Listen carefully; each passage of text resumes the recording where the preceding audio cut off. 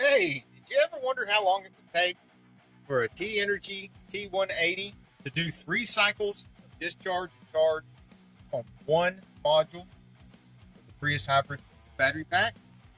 Well, you're in luck. Let's set this 7:30 this morning for 3 cycles, 2 amps on the charge, 2 amps on the discharge.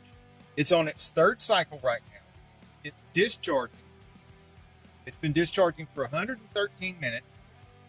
And after it gets done discharging, it'll still have to go through its last cycle of charging, which will probably be another 2 or 3 hours. And it is now 7:45 at night. So it's been over 11 hours. We've probably got 2 or 3 more hours to go. Lots more shenanigans like this in our hybrid repair playlist. Lots more stuff about the T180 in the hybrid repair playlist as well. Ask questions in the comments. Sometimes I make a video to answer the comments.